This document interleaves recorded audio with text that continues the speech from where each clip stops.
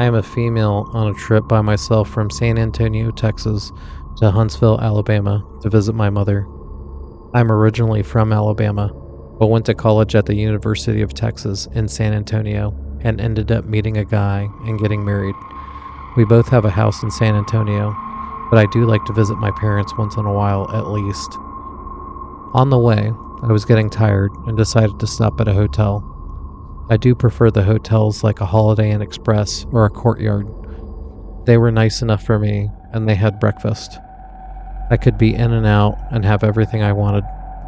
I arrived at the hotel and noticed that there was someone else parking their car and shutting it off at the same time as me. He got out of his car and looked at me. I waved hi and started heading in the front entrance. The guy followed me in, obviously, as he must be checking into the same hotel. A receptionist greeted me as I walked in and checked me in. I asked about breakfast, as I was pretty excited about that in the morning. I also made sure that they had a hot tub, and they did. Perfect, I thought. When the hotel staff handed me my card and said out loud my room number was 204, the man I saw earlier walked by and was looking at me. I gave him an awkward smile and looked down at my key. I did not really want the guy to hear what room I was in. Not that he was a crazy killer, but you just never know. I got to the room and put all my stuff away, laid on the bed, and relaxed for a minute. I got this urge to go to the hot tub. I always bring my swimsuit on these long trips just to get in the hot tub at these different hotels. I went downstairs and entered the pool and hot tub area, but that guy was in the hot tub. He was a good-looking guy, so I guess it wasn't the end of the world. He wasn't some crazed person with boils and scars all over his face either trying to kidnap me, so I decided to get in and just take my chances. We started talking, and he was actually pretty fun to talk to. I told him all about my trip and where I was going. He listened as I talked about my life, and it was nice to finally talk to somebody. He invited me to go have a drink with him at the hotel bar, and I decided that wouldn't be a bad idea. He was pretty cute, and I was having fun. I know I have a husband back home, but everybody wants to be wanted by others sometimes. It keeps the inner confidence going. I took a shower and got dressed. As I arrived at the bar, he was already there with drinks and an appetizer. I think this guy was trying to get something tonight, but I was not going to let that happen. As I drank the pina colada he got for me and eating the appetizer, we were having a great time. He was telling me stories of how he started a company and he was doing well for himself. He told me he was currently on a trip. He was on the road to scout an area to lay ground for a new location. As I was listening and looking into his beautiful eyes, I started to get really tired suddenly. I tried to shake it off, but I was starting to have issues with my motor skills. I was having trouble picking up my fork. I was hoping he didn't notice, because I was starting to have some major thoughts. I had told this guy way too much information about me.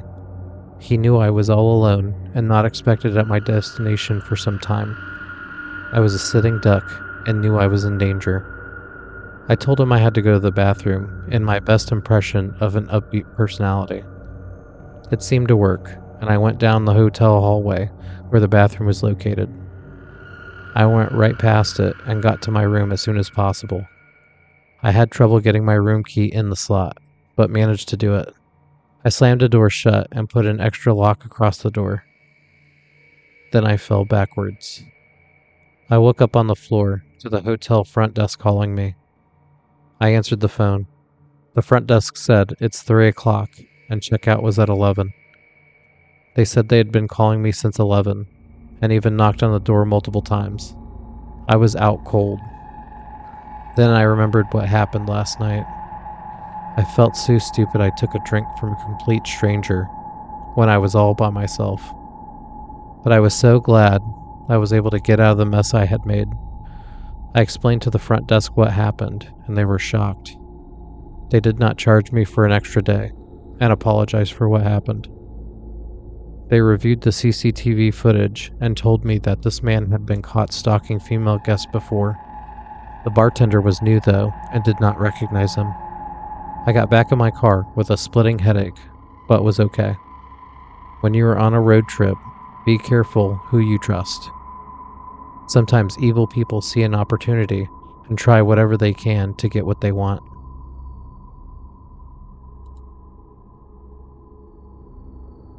I arrived at an old, decrepit hotel in the middle of the night. The sign out front was barely visible through the rain, and the paint on the building was chipped and peeling. I was reluctant to stay at this place, but there was nothing else for miles, and I really had no choice. It was either the car on the side of the road or this place. There was only 2 cars parked in the parking lot. I guess there weren't a lot of people staying in this weird hotel in the middle of nowhere. I grabbed my bags and walked towards the front entrance. As I stepped inside, I was greeted by a musty smell and a reception desk that was empty except for a small bell and a sign that said "Ring for assistance." I rang the bell and waited. A few minutes later, a tall, thin man appeared from the door behind the desk. He had a strange, unsettling demeanor and seemed to be avoiding eye contact with me. "Welcome to the Hotel Delphine," he said in a monotone voice. "I'm Mr. Johnson, the owner. How may I assist you?" I asked for a room for the night, and Mr. Johnson handed me a key without a word. He pointed towards the stairs and told me to follow the red carpet to room number 312. As I made my way up the stairs, my creepometer was going off about this place.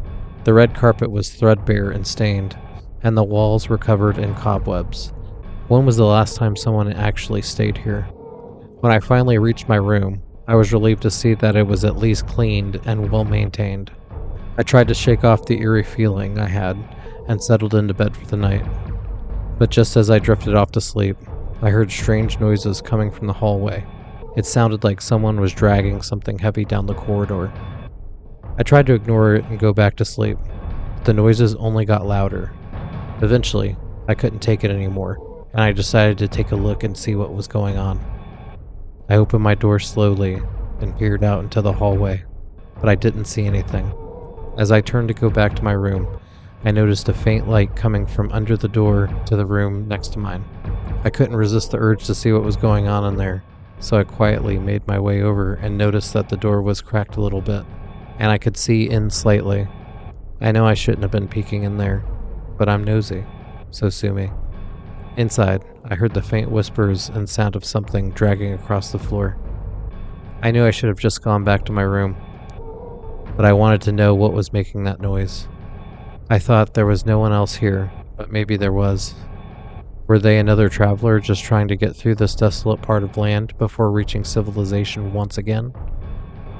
I slowly opened the door and peered inside, and what I saw sent shivers down my spine.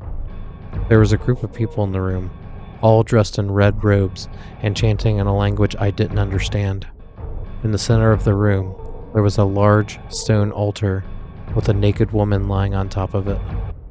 I realized in horror that the main person leading this ritual was none other than Mr. Johnson himself, the hotel owner. A group of people surrounding the naked woman were performing some kind of ritual. At that point, I knew I had to get out of there before they noticed me. I did not want to be the next one to be sacrificed or whatever they were doing. I stumbled back to my room, my heart racing with fear. I packed my things as quickly as I could and fled the hotel, never looking back. I never found out what happened with this strange group of people, but I knew I never wanted to see that creepy hotel again.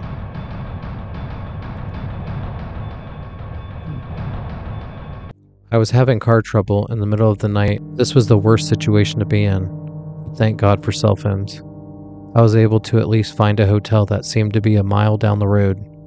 This was a great relief to me because I was not going to be able to do anything about my car until the morning.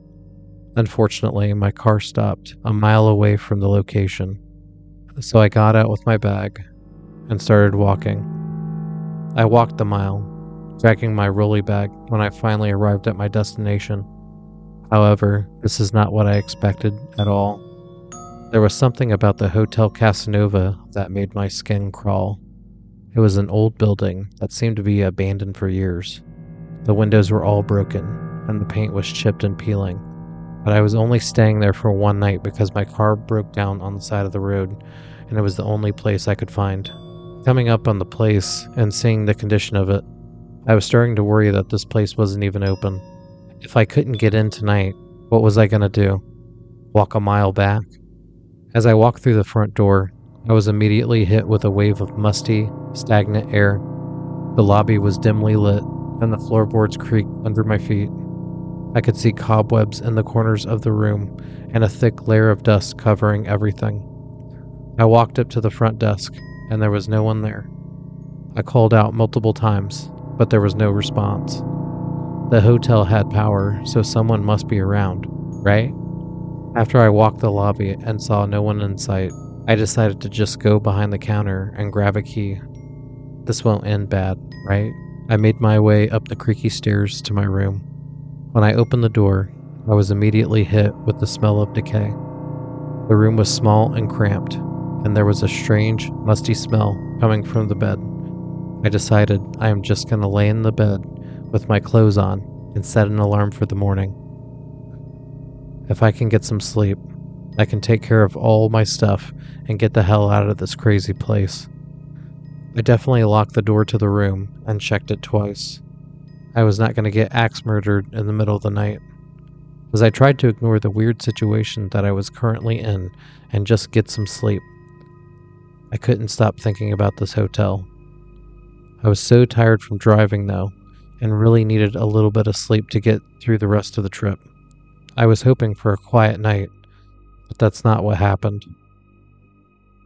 As I lay in bed, I could hear strange noises coming from the walls. It sounded like someone was scratching the walls or dragging something across the floor. I tried to brush it off as just old pipes or something. The longer I lay there, the more the noises grew. There should be no noises since there's no one in this abandoned hotel, unless there is someone here that I have not seen. All that was going through my mind was some crazy squatters with machetes that would kill me if they found me. I couldn't stop thinking about it. I start hearing loud bangs outside my room. Now I was getting really scared. This is getting real, and I didn't want to get murdered by this crazy shit going on in my head. I panicked and busted a window out. I grabbed all my stuff and got through the window.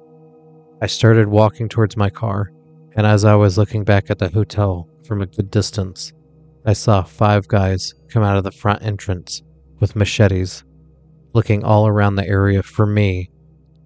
I eventually got back to my car and crawled in the trunk through the back seat.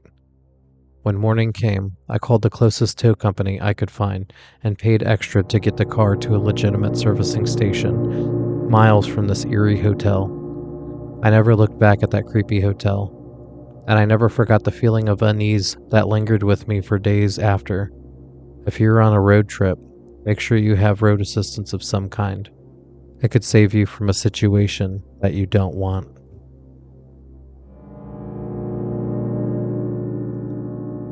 "Welcome to the Hotel Delphine," he said in a monotone voice. Oh wait, that wasn't monotone, was it? So I quietly